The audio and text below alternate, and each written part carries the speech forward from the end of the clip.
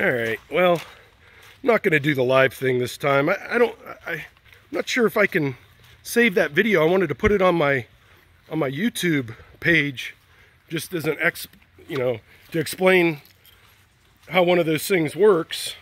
And I don't know if I can get the video off of it. But anyways, I'm just going to do a regular video on this one, and then I'll just upload it to Facebook and put it on my YouTube page. So anyways, this, I got my two sheds. That's where all my lawn equipment is. And my buddy Jim had the A4 in his big shop down in Athens, Ohio for, gosh, ever since Eric left, which it was down there for maybe 5 or 6 years. And he wanted his shop space back, so he's like, hey Matt, can you come get the A4 out of here? And I didn't have any place to put it because it's too big to go through the doors of that shed, and it won't fit in my garage. It's so big. So basically I had this whole shed specifically built just to put the A4 in, which if we ever sell it or if Eric comes back, it'll come out of the shed, and I'll have a ton more space. I'll be able to use the shed. But right now, basically, my bikes and the A-car are in here. And I was saying in the other video, the gas tank, when I put this thing away a couple years ago, the gas tank was leaking on it, and not real bad, but just a steady drip. It was like drip, drip, drip. And so I ran all the gas out of it, and I haven't put gas back in it since. But yeah, this is the A-car.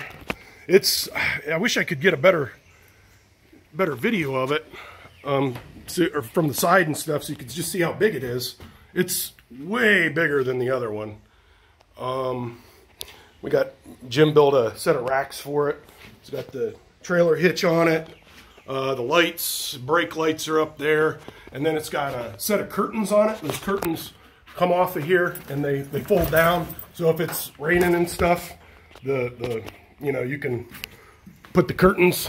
Shoot, I shouldn't have done that. I'm not going to get it back up. You can put the curtains down, which we actually, darn it, sorry about that. We actually used them in West Virginia one time. It rained the entire run, and if it weren't for those curtains, gosh, it would have been a mess. So this is the motor. I was saying, it's got a 4-cylinder Ford engine. The little compartment pops off, and then this whole thing lifts up, and you can get in there from that way too. And then we have everything kind of labeled on this one. Those are the trailer lights, the choke, the strobe on top, front lights, back lights, the dome lights, the dash lights that up. This one actually has a key. We had a keyed ignition on this one. That's the horn button. And then this lever over here is the forward and reverse, not that one, this one is the forward and reverse lever. So if you push it forward, it goes forward. If you have it in the back position like that, that's back. So it goes in reverse. That's the brake. And then this one has it's a manual transmission, so you got to shift it. And it's got 4 different gears and a reverse gear. So actually, if you have it in reverse and put it in reverse on this thing, it'll actually go forward. Or if you have it in the forward gear and put this in reverse, it'll go in reverse. If that makes any sense. And this one actually, instead of a hand clutch, this one has a foot clutch. The battery sits under here, and the gas tank's right there too. That's the one that's leaking. I need to take it out and bring it to someone. I have the lid off, and I just need to get it repaired. That's the first aid kit, which actually is a stock box that I found from Canadian National. It was their stock first aid kit, so I thought it was pretty fitting. And then they got these, this is hilarious. Just read this for a second. Basically it says if you get caught on drinking at work or on drugs, you can be subject to dismissal. And then there's an exception, the Rule G bypass. which is pretty much how we always operated this thing, is with the little bypass. And that's original. I kept that. There's the builder plate with the serial number and all that stuff. Again, we had a couple different radios on this one. Those are the wipers up there. Oh, and these things here, those are actually sanders. So if you're on wet or slippery rails, you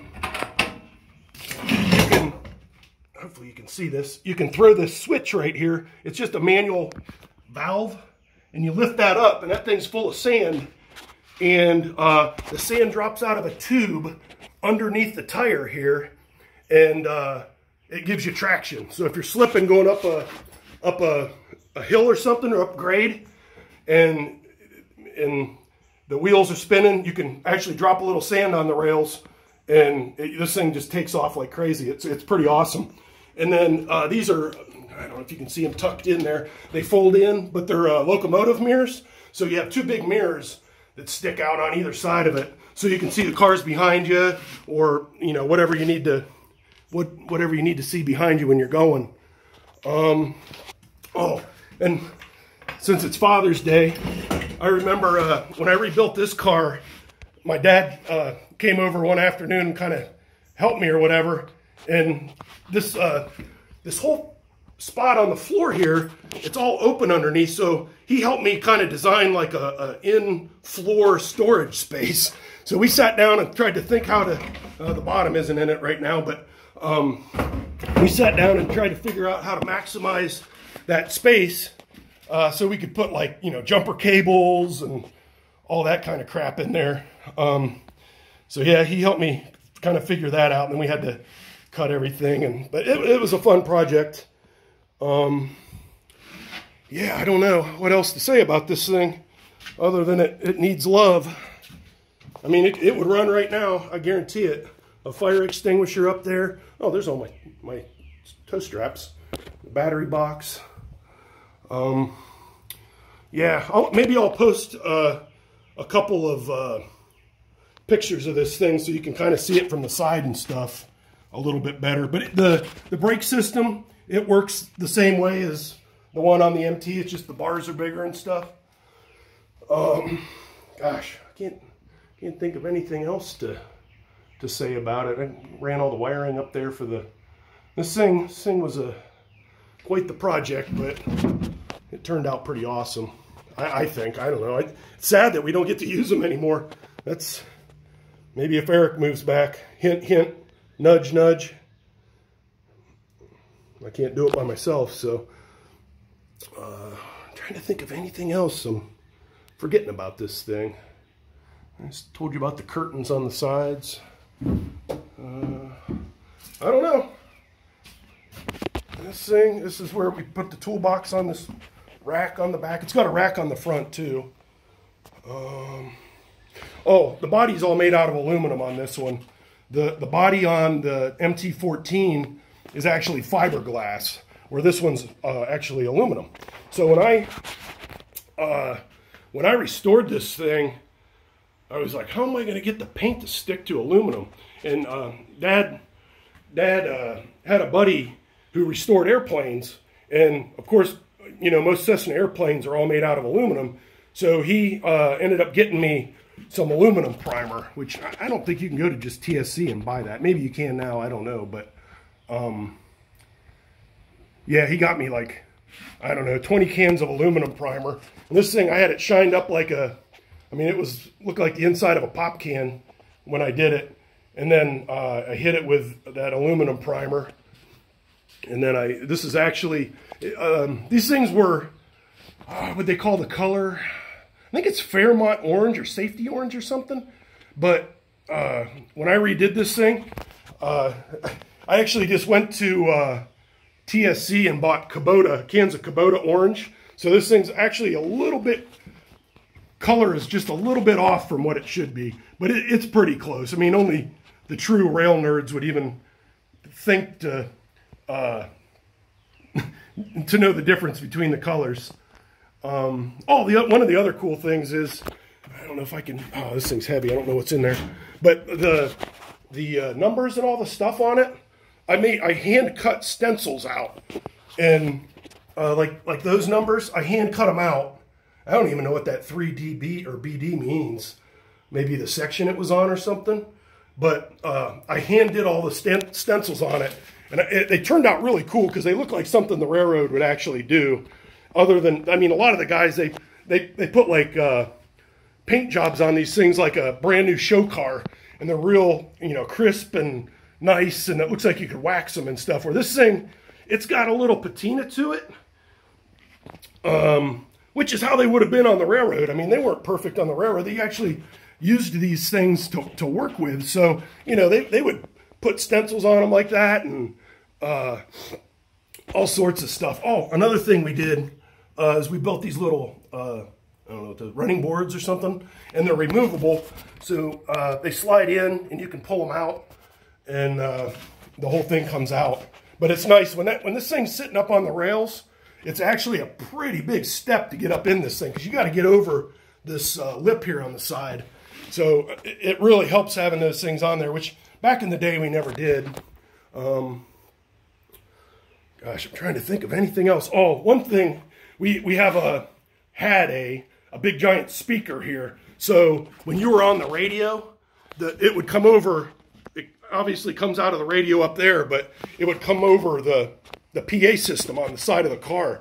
So if you could hear this thing, we'd crank that speaker up and you could hear it a mile away.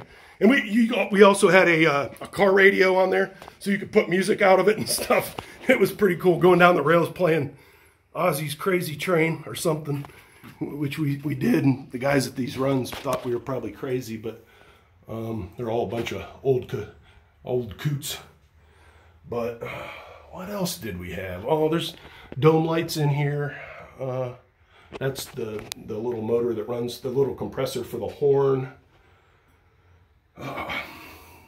Yeah, I think I did a decent job of explaining everything. Oh, that's the brake switch. So it's a normally off switch.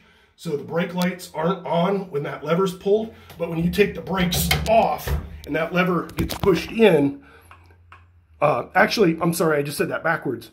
Right now, the brake lights would be on. And then when this thing is off, the lever would be in, and then the lights would be off. And then these little floor panels come out, so you can access all the, we have a little more storage down there and stuff. But, yeah, it's a pretty cool machine. This one, if you ride on the MT14, it feels like you're on a little lawnmower or something. This thing actually, when you're driving it or riding in it, it feels like a real piece of rail equipment. I mean, and it is, obviously, but I mean, you feel like you're in a locomotive or something. This thing's so big and heavy duty. It's just a world of difference between the ride that this thing has and the ride on the MT14.